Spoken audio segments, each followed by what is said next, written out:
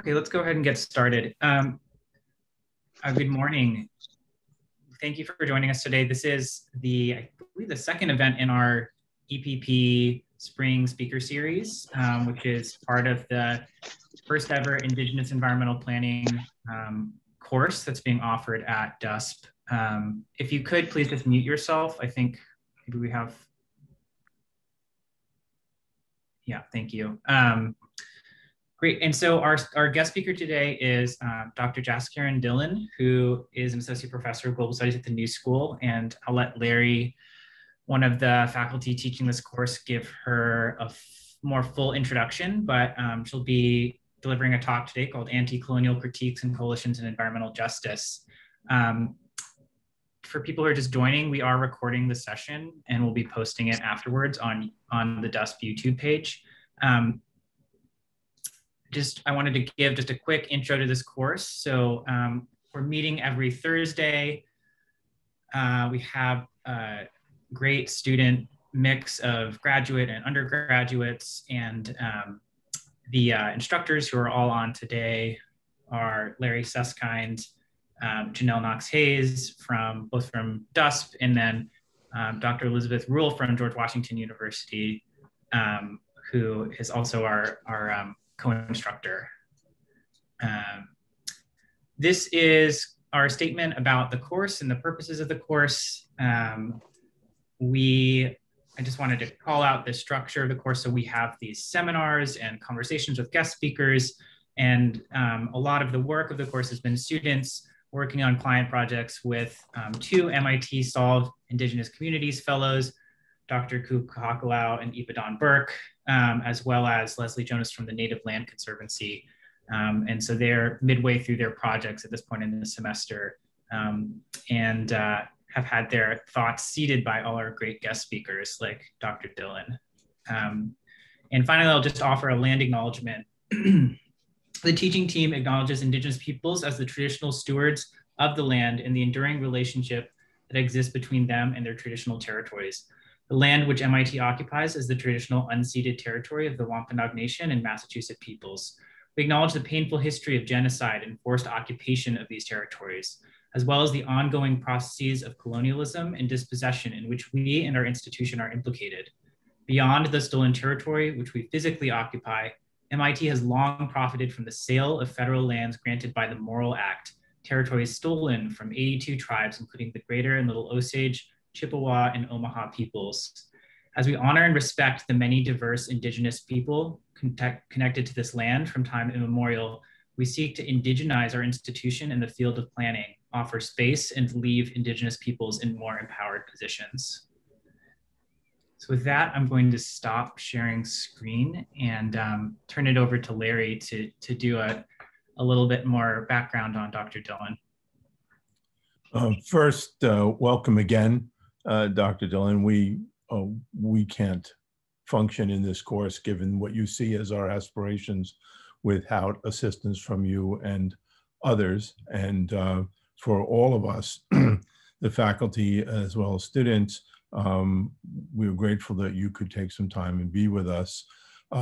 For everyone who's here to listen in today, I'm going to read a short bit from Dr. Dhillon's bio, because I want to get the titles of her books right, because I know some of you are going to want to follow up. Jaskiran Dhillon is an anti-colonial scholar and organizer who grew up on Treaty Six Cree Territory in Saskatchewan. Her work spans the fields of settler colonialism, anthropology of the state, environmental justice, anti-racist feminism, colonial violence, political ecology, and youth studies. Her writing's been published in The Guardian, The Nation, Cultural Anthropology, Feminist Formations, Environment and Society, Social Texts, and Decolonization, amongst other venues. She is the author of Prairie Rising, Indigenous Youth, Decolonization, and the Politics of Intervention, which was published in 2017, and co-editor of Standing with Standing Rock, voices from the, I'm not sure the right way to say this, except to say no DAPL movement 2019. You can say more about that if you want, Jaskiran, so people know what the real reference is to. Jaskiran is an associate professor of global studies and anthropology, truly and fully interdisciplinary in her thinking and her work at the New School, and president of the New School's AAUP chapter. Again, we are delighted to have you with us, and we look forward to having both a chance to hear what you have to say and then to ask some questions. Please go right ahead. Welcome everyone, and thanks so much for being here. I know it's an early morning and end of semester, so busy time. So I appreciate you all taking the time to join us today. And I'd like to thank the professors who are teaching this class for inviting me to speak to all of you today. I'm really impressed with the sort of layout of your curriculum, and I'm hoping that what I have to offer today offers some important insight and maybe some additional things to think about as you're sort of going about the work of crafting your class for future academic semesters. So I'd like to begin today by centering land restitution, territorial defense, and the social movements of Indigenous peoples worldwide, and to note that we are gathered wherever we are on the ancestral homelands of many Native nations. I'm speaking to you today from my home in Philadelphia, Lenape territory. Land acknowledgements are, however, at best a beginning point from which to begin deeper conversations about what it means to decolonize the academy. That is to say, land acknowledgements must go alongside a commitment to honoring and supporting Indigenous movements for self-determination led by Indigenous stewards and protectors of the land and water that we share. This responsibility includes engaging with, questioning, and critiquing those practices and structures within and outside the university that reproduce and sustain colonial relations of power and domination in the everyday.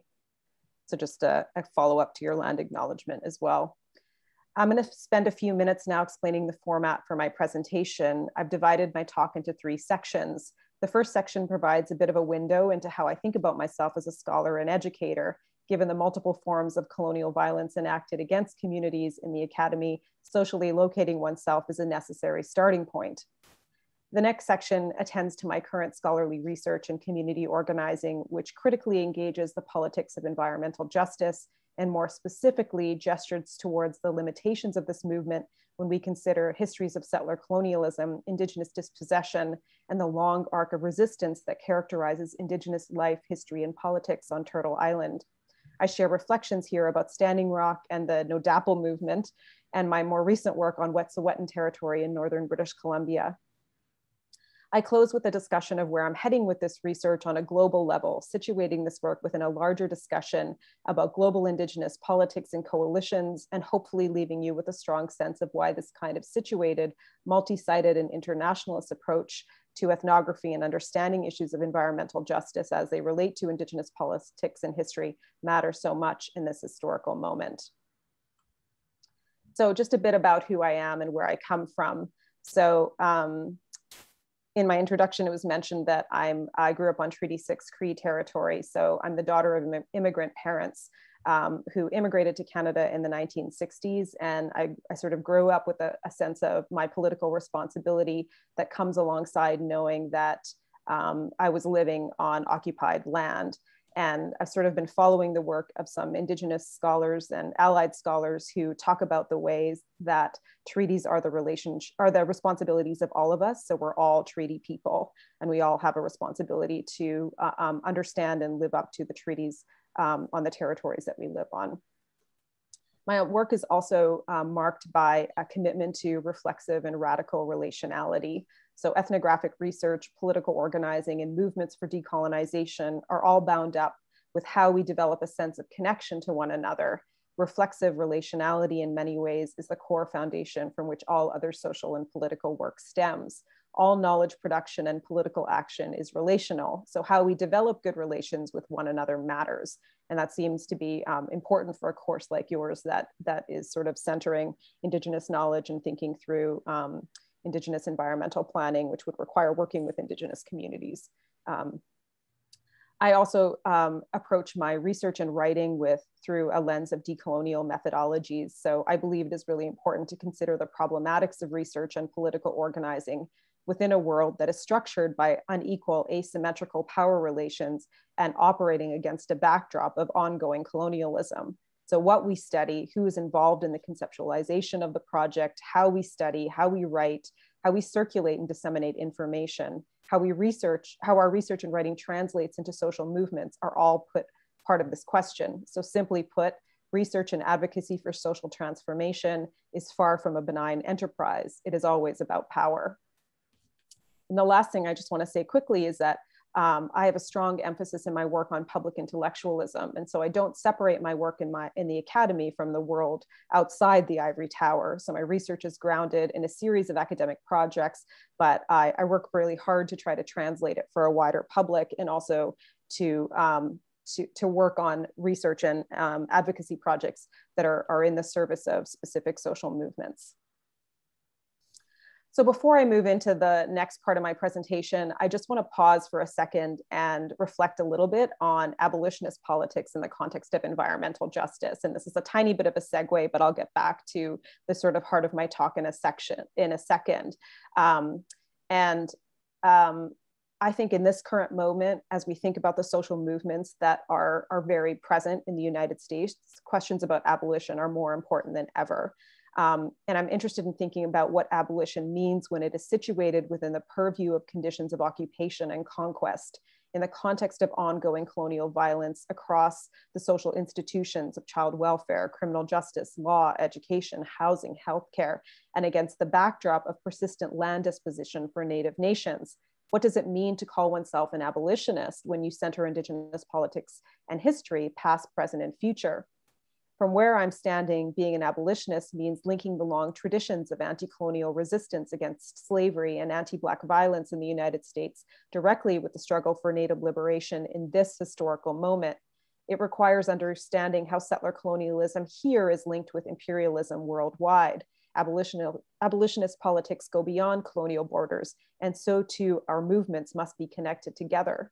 In order for us to achieve this kind of radical social transformation, we need to have an understanding of how colonialism is enacted against communities of color, Black and Indigenous people, and how this is co-constituted. It means eradicating the rampant colonial gender violence that has resulted in the horrific numbers of murdered and missing Indigenous women and girls. It means challenging and dismantling the military and law enforcement agencies that criminalize and cage revolutionaries who are demanding a different kind of world. It means holding up the authority of Indigenous systems of governance over the land and waters that are essential for life to exist. Simply put, being an abolitionist means working towards the end of settler colonialism so that a new future is possible for us and the generations who come after. We have a responsibility to the present, perhaps more importantly, to the possibility of a future that emerges from justice and freedom instead of death and destruction. So a little bit now about my current work. So I began working on the politics of environmental justice through my exposure to Indigenous resistance to extractive projects in the tar sands in Alberta and witnessing youth involvement in some of these resistance efforts. So young Indigenous people were moving back and forth between the cities and the reserves to participate in land defense projects, and then ending up back in the city to go to school and access education. This was coupled with my growing interest in climate change. Has led, to this work that has centered on developing an anti-colonial critique of environmental justice politics. I also have a daughter who is now a senior at Brown, who started developing an interest in environmental politics at a really early age, at about 13. And I started to be concerned about the way her vernacular and political sensibility was being shaped through dominant discourses and narratives within the environmental justice movement, largely uncritical and homogenizing representations of the Anthropocene that leave out an understanding of how we've arrived here in the first place. So I began conducting an overview of environmental studies curriculum in the United States and uncovered the paucity of literature and classes that made explicit linkages between colonialism and climate change, as well as the differential impact on frontline communities, largely communities of color and Black and Indigenous communities. So again, I'm really excited to hear about this class and the important work that you're all doing, because that your class sounds like I know your class stands in stark contrast to what is happening in many other institutions. I also started doing a lot of reading outside of environmental anthropology, which anthropologist Paige West has recently called deeply apolitical, ahistorical, and working to align the research and writing of Indigenous scholars and scholars of color. And I found many more critical ideas about environmental justice. For example, I've started delving deep into the work of Potawatomi scholar Kyle White, who explains ecology as a system of interacting humans, non-human beings, animals, plants, et cetera, and entities and landscapes that are conceptualized and operate purposefully to facilitate a collective's adaptation to changes. Ecologies here are understood in terms of the makeup of the quality of their relationships. So what has become clear to me is that colonialism has an ecological dimension, and in order for the political economy of colonialism to thrive, it requires an ongoing supply of land and water. So this brings me to a set of key questions that I've been thinking about as I've been going about the work of developing this anti-colonial critique of the environmental justice movement and centering Indigenous resurgence and Indigenous land and water defense movements. So some of the questions I've been thinking about are, how can environmental disaster be positioned as a form of colonial violence deeply interwoven with dispossession? What are the political modalities through which Indigenous peoples are resisting colonial violence as it is materialized through environmental devastation? What are the possibilities for a linked international environmental justice movement when we pay attention to the architecture of resistance as it is being shaped and reshaped by Indigenous young people across multiple locations? So given these questions, my work is attendant to the specificity of political critique that emerges through the work of Indigenous scholars and their allies who are calling attention to colonial state power and relations of domination characteristic of settler colonialism in the here and now. As Indigenous scholar Leanne Simpson argues more broadly about social movement theory, quote, Western-based social movement theory has failed to recognize the broader contextualizations of resistance within Indigenous thought while also ignoring the contestation of colonialism as a starting point, end quote. The critical appraisals I'm about to offer move across a range of socio-political spaces and realities and carry significant import when translated to a deconstruction of the underlying politics and ideologies inherent to the dominant environmental justice movement as a whole. So there are three main points I'd like to make in this regard. The first one involves Indigenous knowledge within the context of environmental justice. So in the wake of a planet-wide movement riddled with idioms about saving our homes, where the ground is fast shifting and the fate of humanity's collective future is at stake, there's been a tidal wave of interest in Indigenous knowledges about the land, water, and sky, a desire to capture and store the intergenerational wisdom that speaks to the unpredictable path lying ahead. Littered throughout academic writing, climate justice protests, and climate science reports are a host of references to the importance of harnessing Indigenous knowledge systems in the service of global sustainability. As a case in point, the Intergovernmental Panel on Climate Change report for recently states, quote, Indigenous local and traditional knowledge systems and practices, including Indigenous peoples' holistic view of community and environment, are a major resource for adapting to climate change, but these have not been used consistently in existing adaptation efforts. Integrating such forms of knowledge within existing practices increases the effectiveness of adaptation, end quote.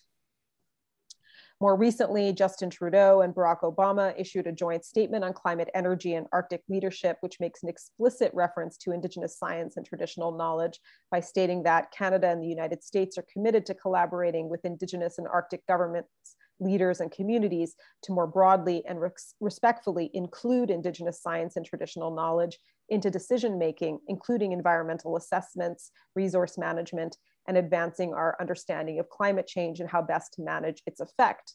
Particularly noteworthy within both of these frames is the vernacular of integration and inclusion that underlies the broader impetus for seeking Indigenous knowledge. What I mean by this is that while at first glance we might consider these inclusionary politics to be a move in the right direction, the integration of Indigenous knowledge is something to be used in the interests of global recovery from climate crisis, I believe it merits a deeper and more nuanced reading, pushing us to consider the problematics associated with the state-driven discovery of Indigenous knowledge. Deborah McGregor highlights the ways that Indigenous knowledge of the environment is derived through a living process that stems from Indigenous relationships to creation and is generated through a body of ancient thought, experience, and action. It is generated by the things that one does rather than something that one simply knows. She argues that the natural world, environment, or creation is an essential part of the conception of Indigenous knowledge. Indigenous knowledge is not just knowledge per se, it is the lives lived by people and their particular relationship with creation. From Gregor's perspective, Indigenous knowledge is not a noun. It is not a commodity or a product that can be drawn upon as a last-ditch effort to be integrated into a battalion of adaptive solutions to save us all. To acquire this knowledge means entirely shifting our current patterns of living in the everyday. It is cumulative and dynamic, adaptive and spiritual, and it is produced in a collective process that is fundamentally centered on the way that one relates. Mashana Goman furthers this point when she speaks of the complexity, history, and political vitality in a storied land, a land that is literally and figuratively acts as a placeholder that moves through time and situates Indigenous knowledges. Indigenous scholars, Goman writes, must continue to think of space or the function of land as more than a site upon which humans make history, or as a location that accumulates history.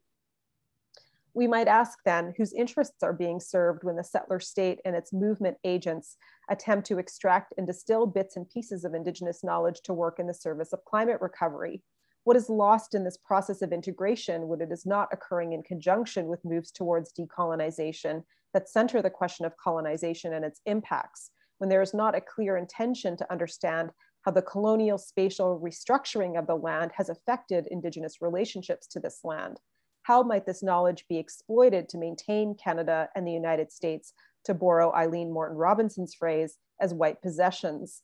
An appropriation of Indigenous knowledge which omits any explicit commitment to the radical political reordering of the materials and power that are required to save the planet will simply be more of the same. Second, and this point is about the way that Indigenous people become framed within the dominant environmental justice movement. So second, Indigenous peoples often factor into debates about climate change in relation to questions of impact on frontline communities and related issues associated with the maintenance of traditional lifestyles. They are showcased, in other words, in terms of the most immediate and visible harm occurring as a result of runaway fossil fuel extraction and capitalist development. While this is undoubtedly important to consider, and localized resistance efforts around environmental destruction should, of course, be waged, I'm concerned that this representation alone runs the risk of obscuring the historical and political context in which these extractive projects have taken flight in the first place, and reduces the far-reaching power of settler colonialism to an isolated location where the effects can be most visibly seen. Kyle White succinctly captures this fundamental point when he says, quote, "Anthropogenic, human-caused climate change is an intensification of environmental change imposed on Indigenous peoples by colonialism," end quote. In Wastelanding, Legacies of Uranium Mining in Navajo Country, Tracy Voiles similarly insists, quote, "Although scholars of environmental justice studies most often focus on contemporary post-1982 examples of environmental injustice, Native Americans are quick to note that the tendency of those in power to exert their power by manipulating resources and degrading the natural environment is something with which colonized people are all too familiar. In fact, the most workable date for the founding of the Native environmental justice movement is 1492. The temporal sensibilities that animate liberal environmentalists' concerns are distinct from the sense of time experienced by Indigenous peoples who have had to survive environmental catastrophe since the initiation of the colonial project. From the vantage point of Indigenous resistance, the environmental crisis is coexistive with the time of colonialism. Resistance efforts to halt the contamination and toxicity from industrial projects then must be simultaneously linked to a long-term strategy of advancing Indigenous freedom and the resurgence of Indigenous governance systems that demand a different relationality to the land, water, and air. Cleaning up toxic mess at one site will not stop a state with its formative roots in colonial capitalism from finding another one down the road where the power to resist and organize may be less viable. The settler colonies of the United States and Canada have always been preoccupied with questions of quote unquote natural resources, the desire for them, the management of them, and the ability to translate them into profit.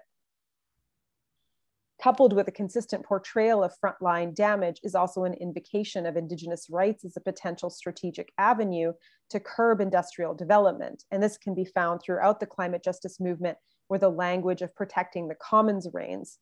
Naomi Klein's This Changes Everything, for example, contains numerous references to the potential utility of Indigenous legal rights as a way to safeguard what she calls the, quote, unexploded carbon bombs that lie beneath the lands and waters to which Indigenous peoples have legitimate legal claims, end quote.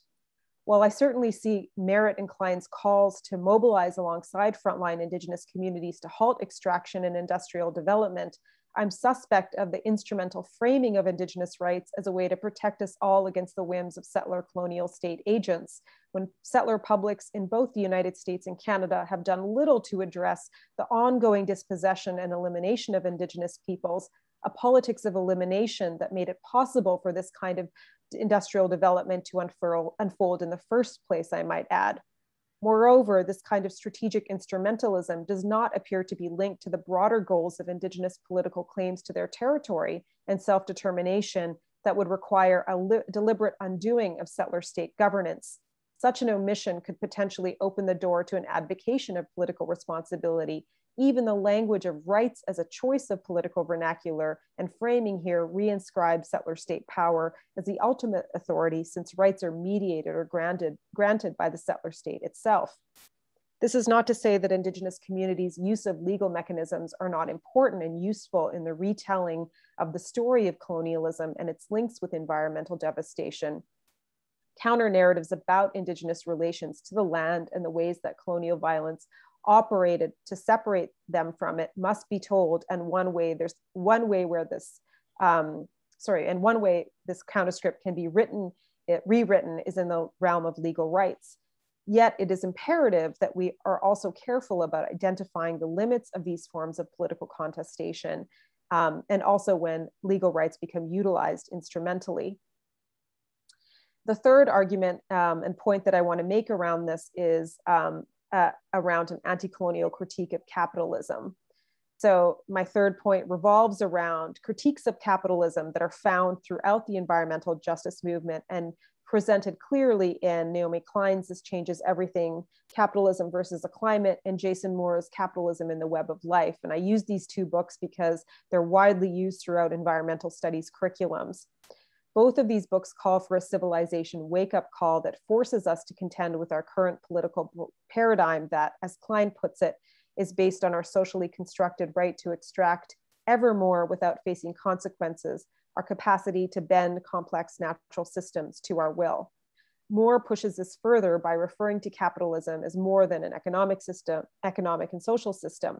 Instead, he describes capitalism as a way of organizing nature based on a nature-society dualism that places humans outside of nature.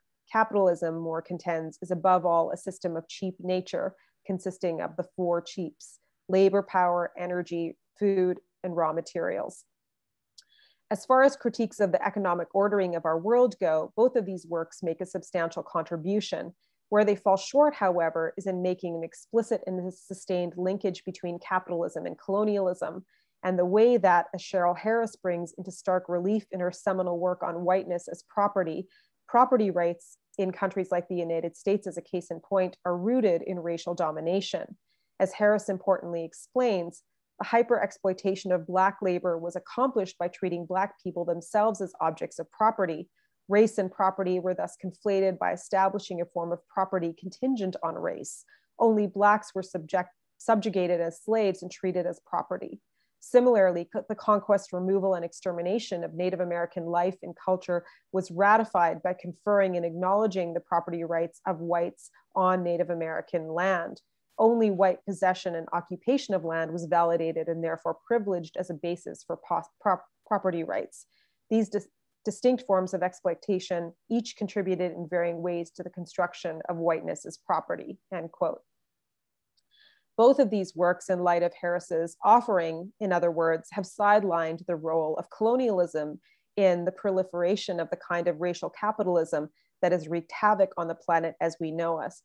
As Voyos reminds us, quote, remaking native land as settler home involves the exploitation of environmental resources, to be sure, but it also involves a deeply complex construction of land as either always already belonging to the settler, his manifest destiny, or as undesirable, unproductive, or unappealing, in short, as wasteland, end quote. Together, colonialism and capitalism laid key parts of the groundwork for industrialization and militarization and carbon-intensive economies, which produce the drivers of anthropogenic climate change.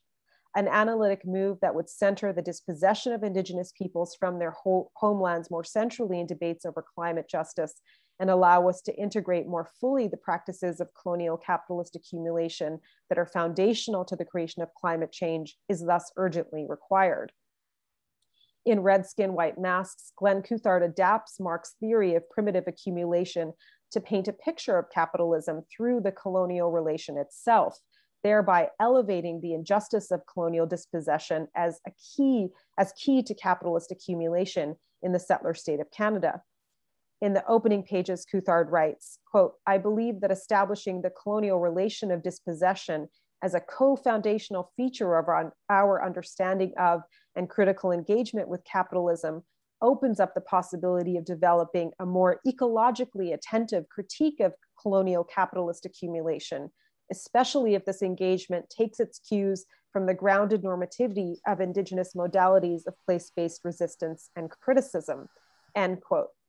The turn to a robust colonial framing of capitalism then sets the stage for thinking through the multifarious intersectional ways that colonial capitalism works through numerous axes of exploitation configured along race, gender, class, and state lines in order to translate natural resources into profit. Thus, while I'm in political agreement with an anti-capitalist vision to counter environmental crisis, these movements need to be answerable to Indigenous peoples.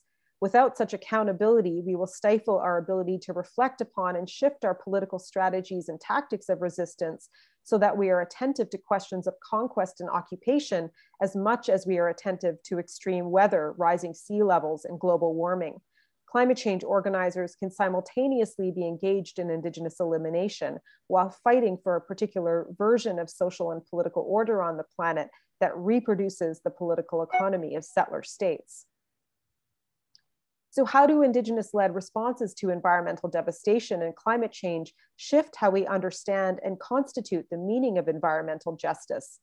Let me give you a couple of examples from my recent fieldwork to demonstrate how these theoretical interventions I have just made are set in motion on the ground when we take a closer look at Indigenous-led resistance to ongoing fossil fuel development and related environmental ruin. So the first example I want to share centers on my research and organizing work to support the Standing Rock Sioux's resistance against the Dakota Access Pipeline. For the sake of brevity, I'm going to assume some basic familiarity with the struggle against DAPL. And there are many important things that Indigenous-led resistance here revealed, but in terms of the environmental movement, a few things stand out. And I'm summarizing these here now because of time limitations. So one of the things that we learned from Standing Rock, again, an Indigenous-led water and land defense movement, was that it clearly illustrates that a fight for environmental justice must be framed first and foremost as a struggle for Indigenous sovereignty and self-determination. A closer look at Standing Rock reveals that the Sioux Nation never ceded the 1851 treaty lands that lie at the center of their opposition to the Dakota Access Pipeline.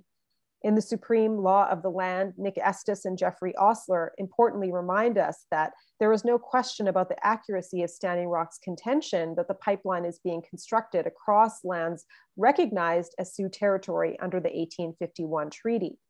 Following in the footsteps of a long history of violence and encroachment on Indigenous homelands, Energy Transfer Partners, with the support of the federal government, violated this treaty relationship between the US settler state and the Sioux Nation, even though treaties, as Estes and Osler explain, are regarded by the US Constitution as the supreme laws of the land. In a similar vein, Heidi Stark offers a critical analysis of the ways that the imposition of colonial law allowed the United States to increasingly undermine Indigenous authority and assert jurisdiction over Indigenous peoples and their lands, political moves that were in direct violation of treaty relationships and required in order to actively produce settler state sovereignty over the land. This imposition of colonial law paved the way for the criminal actions of emerging settler states to be positioned as legal, while casting Indigenous resistance as inherently unlawful and illegitimate. Indeed, this projection of the water protectors in Standing Rock and their allies as criminal, violent, essentially as a threat to the political authority of colonial state power, enabled the United States to avert attention away from its own illegality and egregious violence against the Sioux Nation. Simply put, this is a story about the illegitimacy of the United States. Second, the resistance at Standing Rock also makes visible the reality of systemic violence and injustice that is part of everyday life for Indigenous communities, and the inescapable ongoing fact of settler complicity in reproducing these dynamics. The struggle for water at Standing Rock, thus, is also a struggle against what Rob Nixon calls the slow violence of toxic buildup. And I'm not just speaking to environmental racism here, across a range of life experiences for Indigenous people. So a resistance movement that is centered on protecting the Minnesota or the Missouri River is also a movement that speaks to the interconnected forms of structural violence that are tightly woven together. A struggle for water becomes a struggle for decolonization and justice as a whole. Limited access to education that is centered in Indigenous epistemology, inadequate housing, extreme levels of poverty, police state violence, and the criminalization of Native people through the invention of colonial law, truncated access to healthcare, and the ongoing seizure of Indigenous homelands through treaty violations are all part of the resistance at Standing Rock. And in all of this, colonial gender violence takes center stage. A struggle for environmental justice, then, is a call to end colonial structural violence more broadly, and colonial gender violence against Indigenous women and youth remains at the center of advocacy and political strategies in this movement. And the last thing I want to argue and point out about Standing Rock is that this struggle struck at the heart of what Nicholas Brown terms settler accumulation, or accumulation by possession.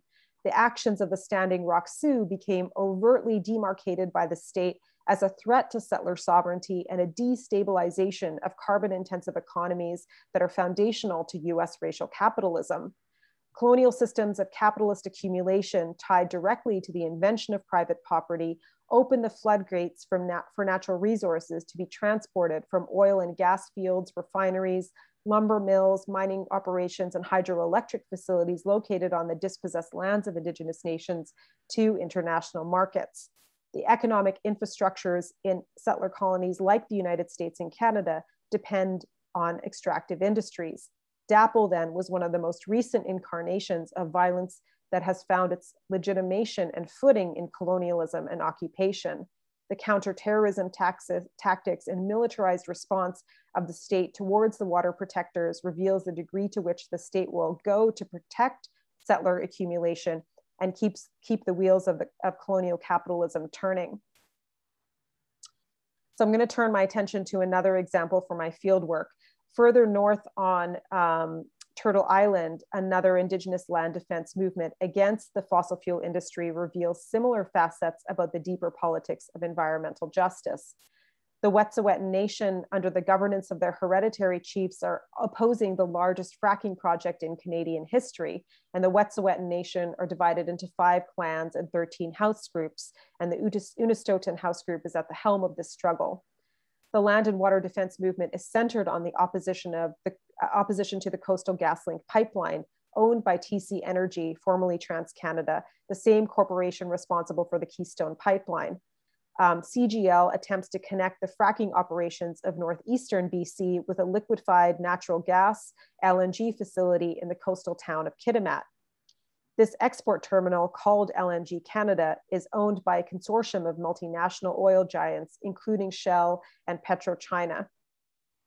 The Coastal GasLink pipeline is intended to be 670 kilometers long. It is one of the many proposed pipelines attempting to cut across Wet'suwet'en traditional territories. If built, it could expedite the construction of fracked gas pipelines and create an incentive for gas companies to tap into shale deposits along the pipeline right of way. This project aims to blaze a trail in what has been envisioned as an energy corridor through some of the only ecologically intact areas left in this entire region. If the Coastal GasLink pipeline were to be built and become operational, it would irreversibly transform the ecology and character of Wet'suwet'en territory in what is now known as Northern British Columbia, Canada. In the fall of 2019, I was invited by leaders of the land defense movement to visit the territory and begin documenting the police violence and mounting militarized response against the Indigenous land defenders. And if you want to learn more about this, you can read the 2 pieces I wrote for The Guardian in late December of 2019. And while I don't have time to delve into all the specifics here, and I'm just beginning to write about some of the additional violence enacted by the RCMP in this territory, some preliminary reflections reveal parallels with the resistance at Standing Rock. For example, when conducting an interview with Frida Hewson, the spokesperson for the Unistoten House Group, she explained to me that this land defense movement was also a struggle over Indigenous jurisdiction. She told me, quote, "The Wet'suwet'en Nation have lived on and governed their territory for thousands of years. They have never signed treaties or sold their land to Canada," end quote. In 1997, Wet'suwet'en hereditary chiefs joined with the Gitxsan hereditary chiefs and won the landmark Delgamuukw Supreme Court case in Canada. The court recognized that the Wet'suwet'en people had never given up title to the 22,000 square kilometers of land in northern British Columbia, an area the size of New Jersey. The court decision also recognized Wet'suwet'en hereditary chiefs as the title holders who maintain the authority and jurisdiction to make decisions on unceded lands. Despite these rulings, however, the governments of Canada and British Columbia continue to assert jurisdiction over this territory and have issued permits for resource projects without the consent of the Wet'suwet'en hereditary chiefs. Wet'suwet'en people upholding decisions made in accordance with the Wet'suwet'en law have been criminalized by the Canadian state and face the risk of arrest for controlling access to their homelands. As was the case at Standing Rock then, the Wet'suwet'en Nation is also challenging the political economy of settler colonialism by maintaining their hereditary governance structures. Settler accumulation and Canadian state formation seek to continually integrate Indigenous lands into the capitalist economy through a long history of colonial violence that is carrying forward. The white possessive logics of the Canadian settler state, working in concert with corporations like TC Energy, are in direct conflict with Indigenous authority and governance structures.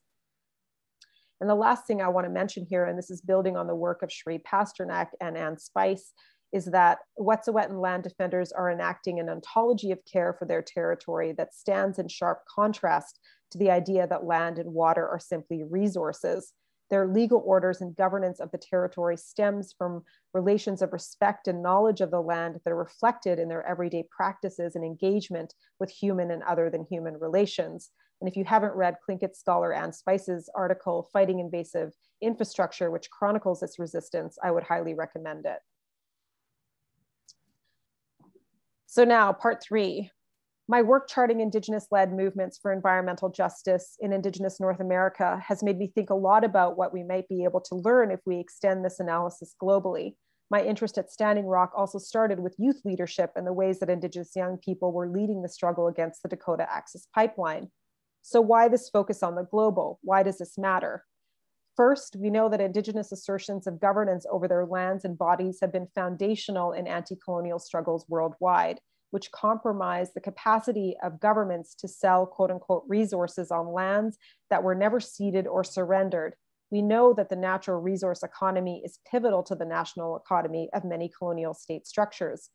Indigenous peoples are also currently protecting 80% of the world's biodiversity and are often the most confrontational arm of environmental resistance. In addition, we know that there is a rise in global Indigenous politics that represents a real and direct threat to both the existing international system of sovereign states and the contemporary liberal world order. The United Nations Declaration on the Rights of Indigenous Peoples, coupled with an expansion of the platforms through which Indigenous peoples are organizing across distinct geographical locations, has produced the conditions under which notions of self-determination and decolonization are shifting. And notably, as Cheryl Lightfoot points out in her recent book, global Indigenous politics, the rise of global Indigenous politics demonstrates that new forms of political relations are possible, and these political relations are moving outside of formal state structures. So based on this shift to the global, I'm going to just share now a little bit about my emerging multi-sited ethnographic project, which has kind of been on hold because of the COVID-19 global pandemic, with the caveat that this is still under development. So tentatively titled Anti-Colonial Youth Politics, Resistance, and Global Environmental Justice, this work has sprung from my growing interest in issues of climate change and my longstanding work with Indigenous communities and youth specifically, many of whom have been involved in resistance efforts against extractivism. And when I use the language of extractivism, I'm drawing on the work of Macarena Gomez Barres, who describes it as, quote, the colonial paradigm, worldview, and technologies that mark out regions of high biodiversity in order to reproduce, or in order to reduce life to capitalist resource conversion, end quote. In this conceptualization of extractivism then, Gomez Barres characterizes it as a colonial capitalism and its afterlives. For her, it is the theft, forced removals, and violent reorganization of social life, as well as the land, by thieving from Indigenous and Afro-descendant territories, and it references the dramatic material change to social and ecological life that underpins this arrangement. So if we take a moment to step back and consider where Indigenous young people, just as they did at Standing Rock, enter this picture, we learn that they are situated at the intersection of precarity and possibility. Indigenous youth are makers of something I'm beginning to interpret as a kind of anti-colonial entropy, a networked set of ideas, beliefs, and organizing efforts crucial to fostering a political condition of decolonial disorder in our current reality of racial capitalism, violent state sovereignty, and a persistent avowal of present future where colonial power reigns supreme. Anti-colonial entropy is orchestrated by Indigenous youth, promotes degradation of the social and political infrastructure necessary to sustain colonial societies. It is necessarily unsettling, anti-hegemonic, and anchored to political goals of self-determination and liberation. So in many ways, I would envision this research as also an interruption of the way Indigenous peoples and Indigenous youth specifically have been narrowly portrayed as passive recipients of a colonial project in much academic writing, and as an avenue to bring visibility to their imaginative power in the face of remarkable challenges posed by the persistence of colonial violence as experienced differentially in the 3 different sites where this project is taking place. What might we learn from their lines of sight? This research, I would argue, however, is also important because it has a potential to serve as a platform from which we can begin to understand the complex linkages among colonialism, racial capitalism, and environmental devastation on a global scale. Indeed, part of the work of this project is to think across different geographical locations to consider how the architecture of decolonization emerges through environmental resistance efforts led by Indigenous young people across the globe, and to determine how they may be producing new forms of revolutionary strategy that are not immediately legible.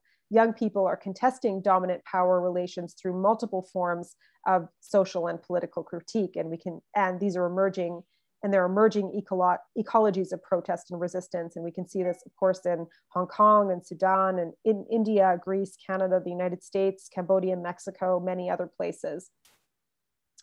So I'm just going to spend a couple of minutes now telling you a little bit about the 3 sites where this work is taking place before I close out. And I'm about a couple of minutes, I think, from finishing now. So I've already told you quite a bit about the resistance at Standing Rock and what I think we can learn from Indigenous-led water and land defense movements. But I want to talk a little bit about the Indigenous young people that were central to the organizing efforts at Standing Rock.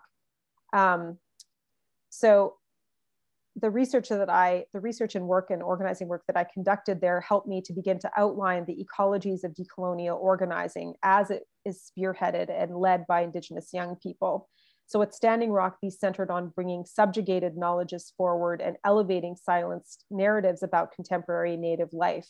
They also focused on embodied ways of being in relation to one another as humans existing amongst and within an other than human world, and demanding a future that is accountable to them and the generations yet to be born. This sentiment was captured beautifully in an interview I conducted with LaDonna Brave Bull Allard, founder of the Sacred Stone Camp. When I asked her about the role of youth at Standing Rock, she told me, quote, "When things started happening at DAPL, it was the youth who ran the chants, the youth who ran the marches, and the youth that we followed. We have to listen to them. They are fighting for the right to live. They are fighting for the right to have water. They are fighting for their futures. They are fighting for their children, for what comes next. I believe these young people stood up to heal a nation, and that's what I see them doing. So it is and always has been them and their words. There is power in these youth. There is prayer and ceremony in what they speak. When they speak the truth." End quote. Through their organizing efforts, Indigenous young people at Standing Rock consistently demonstrated that the struggle against the Dakota Access Pipeline was also a struggle against the violent materialism of what it means to live and breathe, to exist within colonial systems, structures, within occupation, and that these experiences are intergenerational, moving back and forth in time. So the second site where I'm going to be conducting this work, and I've already started prior to the pandemic, is in Ratanakiria, Cambodia, which is in the northeast section of Cambodia, which stands as a clear signpost of China's international push to acquire minerals, fossil fuels, agricultural commodities, and timber from a variety of states. These hills are home to numerous indigenous tribes. The Kurung and Jarai are among many ethnic groups that for centuries have called what is now known as modern day Ratanakiri home. In this northeast section of the country and many other parts of Cambodia, China is involved in a dizzying variety of resource extraction, energy, agriculture, and infrastructure projects, roads, railways, hydro dams, mines that are wreaking unprecedented damage to ecosystems and biodiversity. Concerns over China's presence in Cambodia have been expressed by Indigenous peoples who are on the front lines of halting rampant deforestation, land grabbing, illegal logging, and the granting of mining concessions. And in this area of Cambodia, Indigenous communities are making visible the impacts of climate change that have already drastically altered their livelihoods and ways of living, and Indigenous youth are once again central to these organizing efforts. They are calling attention to the contamination of food and water sources caused by development projects that have come alongside China's presence in Cambodia, projects that are often positioned by the Cambodian government as beneficial for the economic prosperity of the country. Lack of rainfall has created dire conditions in a country where 80% of the population relies on agriculture. The work in Cambodia is supported by my long-standing relationship to the Ponhiri Lee Foundation, a small Khmer community organization based in Siem Reap, and my connections to Lakado, one of the only organizations in Cambodia documenting land grabbing and human rights violations, and also connected to the Cambodian Indigenous Youth Association. So finally, this third site that I think offers us some important lines of insight is in North Sikkim, India, where Lepcha Indigenous youth went on a hunger strike to protest against the Indian Power Ministry's plan to develop 7 hydroelectric dams as a means to increase energy production in the Himalayan states. Citing the failure of the Indian government to foster employment opportunities in a country beset by endemic poverty and deprivation, these Indigenous young people were critically questioning a state-directed development agenda that did not serve the interests of the communities.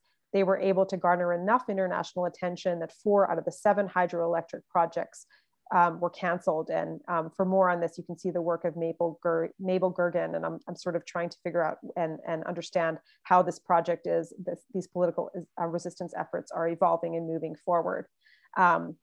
So in closing, I want to say that it is my contention that these young people across these different sites offer us new ways of seeing and understanding the politics of climate change, as well as offering possibilities for radical resistance that are embedded within context, history, and place. To put it succinctly, Indigenous people and youth are the critical mass threading together and sustaining the anti-colonial entropy necessary for revolutionary liberation that will bring forth alternative forms of existence on the planet. In doing so, their bravery and brilliance should compel all of us to ask ourselves what we are willing to fight for. Thank you. Thank you so much. There are many questions and comments, and I would like to give as many people as possible a chance to engage with you and to have a chance to hear your reactions.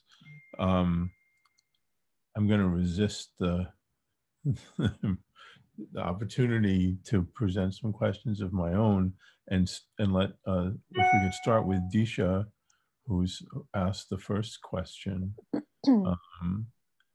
How might we as allies push back against such instrumentalism of Indigenous legal rights and commodification of traditional ecological knowledge as a noun object rather than as a living collective? And I think the spirit of a lot of the questions, because of the place where we are and what we teach and what our educational mission is, assume people buy your diagnosis.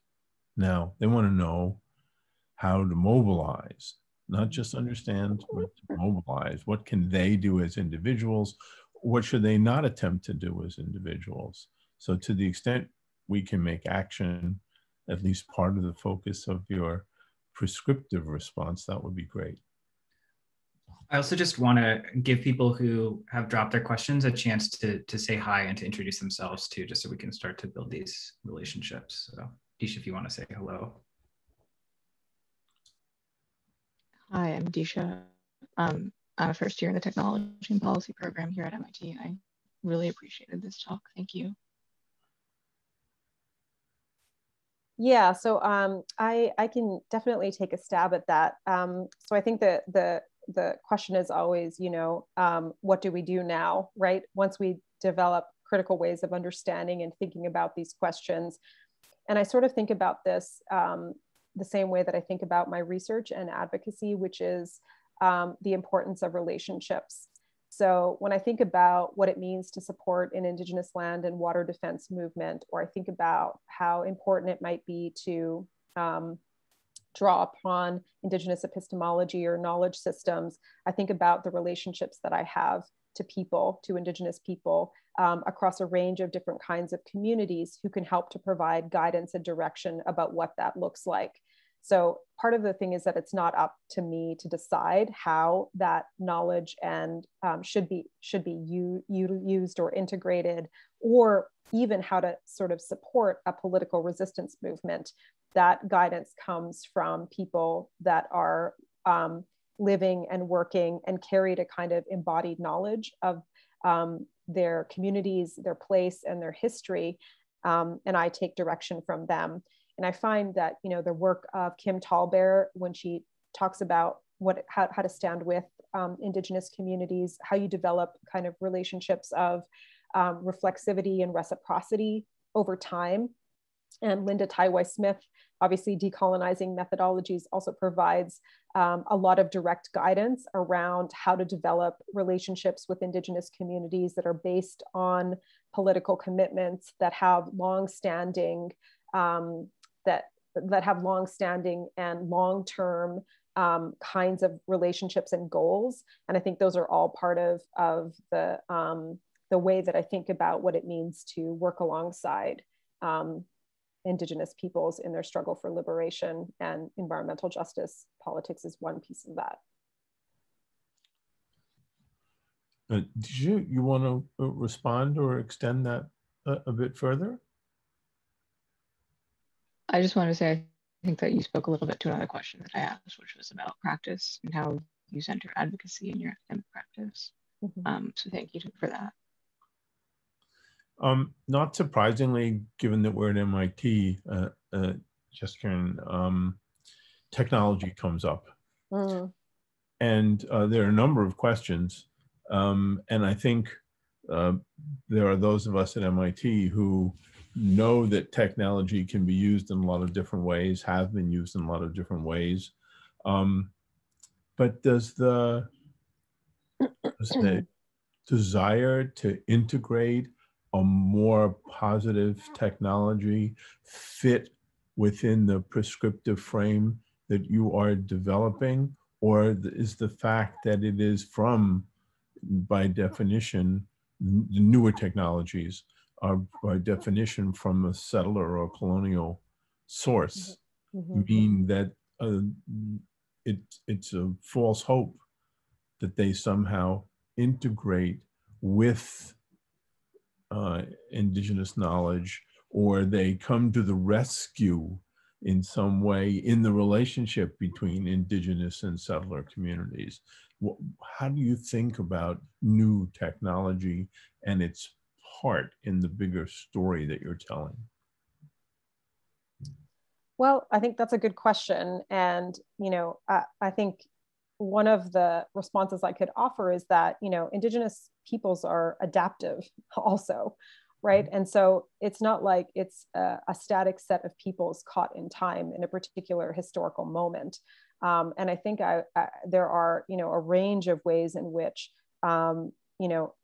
technology as it's sort of being developed now is integrated or adapted in the service of particular kinds of strategies around environmental justice or addressing environmental devastation. So there are numerous ways that I think technology is being drawn upon.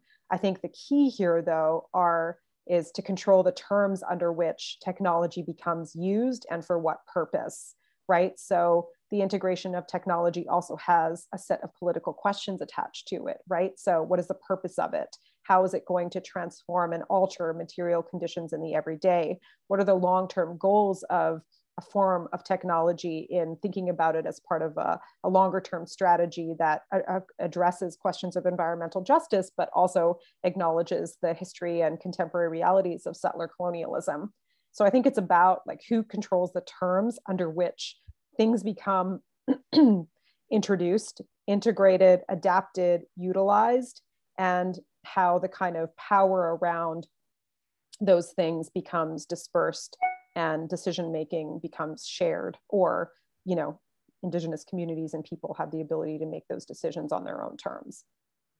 There were 3 or 4 people who had questions regarding some aspects of technology, new and old. Do any of you who've asked those questions? I know some of you had one and Sanjan had one. Do you want to follow up and push further on that, either with a statement or a further question to Dr. Dhillon? Hi, yeah, I'm happy to make a quick addition if that's okay. I'm Sanjana, it's great to meet you. I'm an associate in the Sensible City Lab at MIT, and I'm currently on Chesapeake lands in Southern Virginia, but I will be up in Cambridge pretty soon. So yeah, it's just kind of the question of, how we grapple with the relationship that technology has had to extractive capitalism versus all of the benefits it has, so since the beginning of time, it's been a double-edged sword, and just kind of how do we balance the perspective benefits that it has for liberation, for improving quality of life for people, for improving connectedness, with kind of the use cases that it has and the roots that it has in extractive capitalism and often in violence, given how much of technology is developed from a defense perspective. So how do we hold that on the one hand and kind of understand how we, in what is known as, or what's usually called the tech space, can, contribute to anti-colonialism, anti-extractivism, while also balancing, supporting Indigenous innovators and understanding the really painful history of where that comes from? That's such a fantastic question. And I just wanted to add just one thing, because we were kind of in dialogue in the chat a little bit. I think infrastructure has a very similar role if you think about, how it's so often kind of this kind of capitalistic tool that just kind of enables further extraction. But also, we also have to think about how many Native American reservations are some of the least infrastructure access of anywhere in North America, really. So the rates of electrification and access to running water and that supportive infrastructure are much lower. And so then how do we, as to get back to this question about practice, how do we identify the extractive and capitalist influences when projects are being proposed and kind of head those off, as well as I think with the use of technology. So just wanted to tack that on, if that's okay.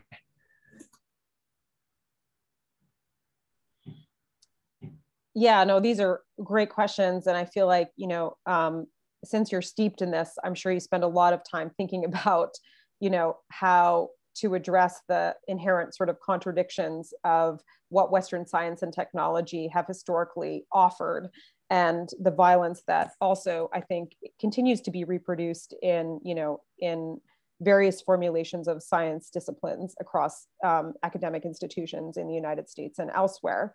So I think part of this is developing a kind of a way of talking about science that allows one to center a kind of anti-colonial and indigenous critique of how it becomes produced as a discipline. I think part of the problem is the way, again, I would say that, you know, in an interaction with someone that a scientist, an expert scientist who's developed a particular kind of quote unquote product or technology that may or may not be useful in the sort of long-term goal of environmental justice work, has a way of presenting themselves in relationship to Indigenous communities. So I think the work, again, I would argue, of relationships, of political goals, of purpose, right? How you think about what it means to have somebody that's situated in the sort of the institutional space of a university or a research lab of some kind interact with somebody who holds an entirely different set of knowledge systems that could also be understood as scientific, right? But the positions that they hold in our society, the attendant privileges and benefits and expertise and authority that come alongside those things are located in very different, are constructed in very different ways. And so part of this is I think, working alongside, again, not working for, but working alongside and with Indigenous peoples who are committed to understanding the use and development of these technologies. And again, I would say there is a longstanding critique of science, Western science too, right? That can go alongside the ways that we think about what modern technologies have to offer us in this moment. So it's not to say that it's and again, I will say there is Indigenous peoples and communities are heterogeneous, you know, and also adaptive. And so I think it also depends on the region and community and technology and the location that you're speaking about too. It's a little bit hard to think about it without paying attention to that level of specificity. Thank you. One of our commenters, and I'm going to ask Terry in a minute to join the conversation, raises the spiritual side of the, let's call it environmental justice movement, or the absence of a spiritual element for some in the environmental justice movement.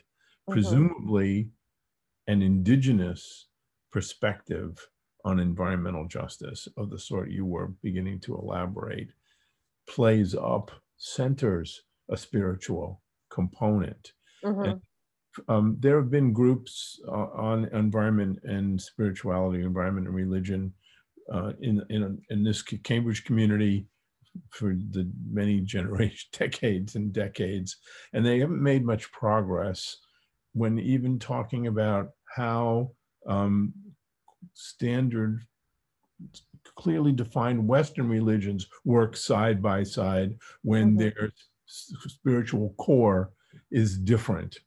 And how does this side-by-side model work with Indigenous and non-Indigenous communities, where Indigenous communities put such importance on the spiritual source of the inspiration for what people are doing when we talk about environmental justice related things in particular, but not only, and the other communities don't, or if they do, their whole sense of what spiritual purpose means is totally different. So again, the questions that were asked on this initially, I'd love to give Terry a chance to say something about this, but I'd love to hear your response to that.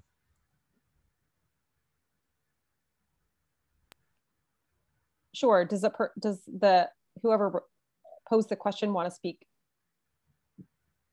Osama, can you unmute Terry? Could you introduce yourself as well, please? Yeah, this is Terry. I was mostly making a comment, but I guess I have that question for you. It's like, how has that been for you, like on that spiritual track, like sitting with this and sitting with your own culture, where you're coming from around you, working with people? Like, I find myself a really big struggle around my own frustration and anger. Like, I'm coming out of organizing in Portland from the houseless community. And then I got sent to Paris for the climate talks, and, you know, reintroduced to the round dance, reintroduced to the welcoming of all humans into that whole multi diversity of creation. And, you know, I have a really big frustration for myself around me that there's so much of not connecting to life going on. And that's a colonial thing for all of us, you know, and it's a whole struggle for us to connect to the life in our bodies and respect the knowledge in our bodies, because this is the first landscape we have, is our bodies. And then how to connect that to the earth. So like, I'm on this internal track and working from the peer specialist movement, which is coming out of people who are mental health, psychiatric survivors. It's like, torture is part of this picture. Houselessness is part of this picture. We talking about infrastructure for all beings. And like, you know, like here in the academic, it's like really stepped into a lot of privilege to be able to go to school, but there's also a separating process, you know, head, knowledge. But what does your body know? And so I have a question here about what your journey's been like.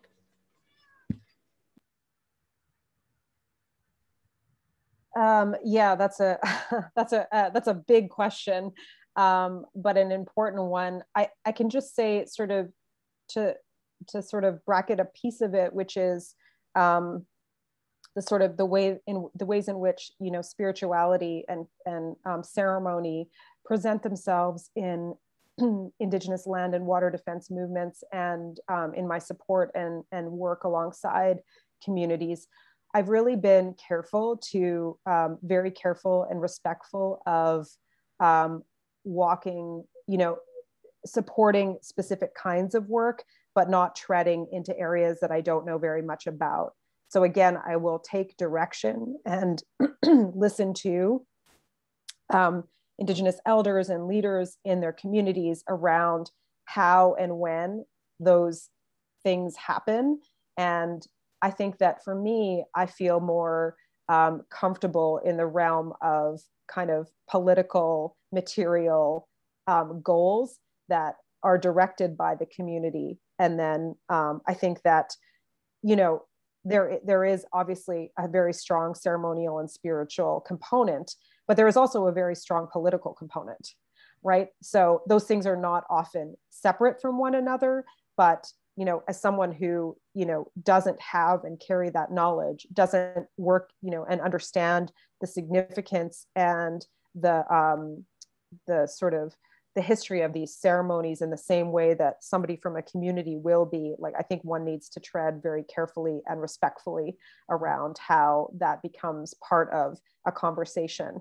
I think for me, as a anti-colonial scholar who grew up on Treaty Six territory, who's thought a lot about my political responsibility to Native liberation on Turtle Island, I think about what it is that I can do and contribute, and what makes sense for me to do and contribute given who I am on this territory. And there's some things that I will speak to and undertake, and there are some things I will not, right? Because I don't believe that it's my place to do those things, right? Which is very kind of anti-anthropologist in some ways, right? Because, you know, anthropologists are trained to go and study people and places and are positioned as experts. And I think we have to be really careful and thoughtful about how and when we conduct our research and writing and organizing, right? And this is part of the work of learning, situating a different history and politics in something like an environmental justice movement. And I think this is something I'm very, I think, well equipped as a scholar and organizer to write about state violence, to document colonial state violence, to advocate around those things. But there's some things that I'm not as well positioned to do. I know that you have a hard stop because you have another obligation. Am I correct in assuming that we're just about at that moment where you have to leave? Yeah, I have about 5 minutes. Okay.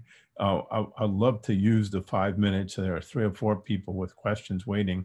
Let me just, because we, as institutionally as MIT, we need to ask you this question.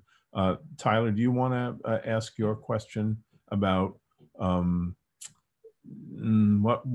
what's your view about the kind of research you're doing being done, anti-colonial scholarship within settler institutions like MIT?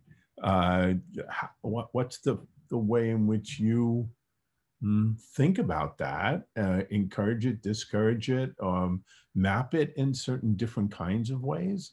And again, we're at MIT, we have people who would do the same exact research you would do, anthropologists as well, and people who would do a lot of very different kinds of research under the heading of anti-colonial scholarship, but it's all happening here. And what does it have? Can it have credibility? Tyler, do you want to add anything to that before I take a stab at it? Sure.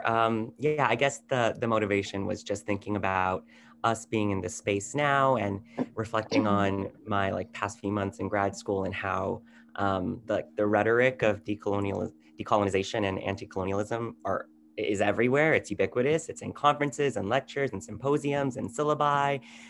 It's all over the place. And I'm just wondering how you make sense of the uptake of the vernacular of decolonization and anti-colonialism within the academy, and what this reflects within the settler state's need to constantly reproduce and reinscribe and relegitimize its own authority. So I'd love to hear what your thoughts are. That's a great question, and I will say right off the bat that I approach it with deep skepticism and caution. I have thought about this for a long time, obviously, as someone who's situated in the academy and feels a responsibility to be able to use the access that I have as a professor situated, in an institution with resources, with a particular kind of authority, to leverage what I can from that institution into the world to support the political movements and the political commitments that I have that are longstanding and are long-term.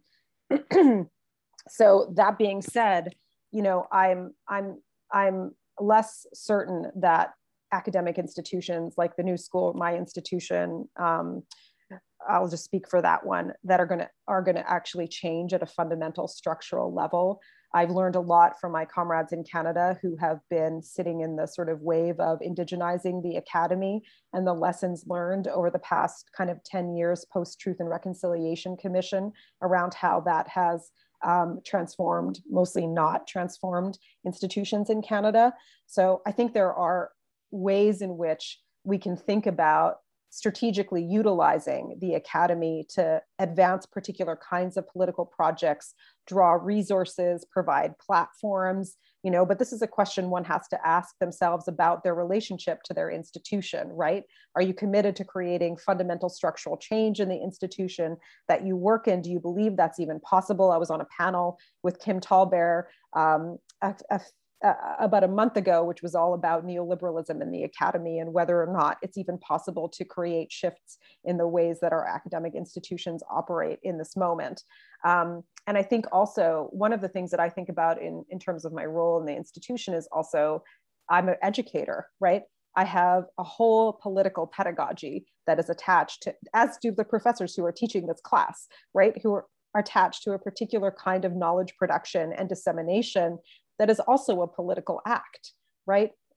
Teaching in a particular way, accessing information in a particular way, shifting the ways that, our canons have reproduced particular ways of knowing and understanding the world is also part of the work of being inside the academy. So I think you have to, from my perspective, you have to pick and choose what you're willing to put time and energy into. But I also, my identity as an organizer is not solely tied to the academy, right? Because I inhabit many different spaces, my world is also, and the ideas and the commitments that I have are also formulated by many different kinds of spaces. I'm not disciplined by the academy in the same way I would be if I never spent time in community-based organizations, if I wasn't engaging in research with a particular kind of political orientation to methodology, if I wasn't working alongside frontline land and water defense movements, right? With a kind of political, long-term political commitment to goals and hanging out with organizers. And I think so part of this is like who you are and how you orient to an academic institution, right? And the possibilities you see for change within them, or you know, if you have a more undercommons kind of approach, I'm in, but not of the institution, and I'll draw whatever I can from it to leverage to a political project in the world, larger world. Thank you for sharing that. Thank you for your instruction. Thanks for your candor. I know we can't hold you further. We will send you a copy of the chat, because there's so many questions. I'm terribly sorry we couldn't get to all of them in the time we had, but at least you should see the questions that were generated by the presentation. That would be great. And if anyone has a question that I wasn't able to answer today and you want to send me an email, you feel free to reach out. I'm happy to have a conversation outside of this and answer any of your questions that I wasn't able to get to today. Thank you. That is so generous. And I have a hunch people will take you up on it. Again, thank you for being part of the class, for the instruction, for sharing your experience. And I hope we can stay in touch with you, because we'd like to think we're an interesting data point in an institution that has not until now made a move in this direction. And while we don't speak for the whole institution, we'd like for this effort, which we hope will continue, to be connected to other similar efforts where learning can be shared, independent of our home-based institution, which there may not be a lot of other things here to guide and share. So thanks again. Yeah, of course, my pleasure. Thanks so much for inviting me, and thanks to everyone for coming and sharing your comments and questions. Much appreciated. Take good care. Samu, logistically, how do you want? Yeah, so just and before people hop off, thank you so much, Dr. Dhillon. I do want to plug for all of our guests here our event next week, where we have two leading practitioners, one more focused on community planning with the Quinault Nation in Washington, and one, Joseph Kunkel, who's a really amazing designer and has been doing some work on tribal housing that's sustainable and resilient and culturally appropriate during COVID. And so I really hope, if you're hungry for more ideas about what non-extractive work looks like, I think that will be a really fruitful session for you to join. But thank you so much to our guest class. We are going to be jumping over to our regular Zoom line for the rest of this. But if we could all just please applaud Dr. Dhillon for her really amazing talk today. Yay. Woohoo, yeah, thank you. Okay, all right. I'll see everybody on the other line. Thanks, everyone. If you could send me the chat, that would be great. Absolutely, absolutely. All right, take care. Okay.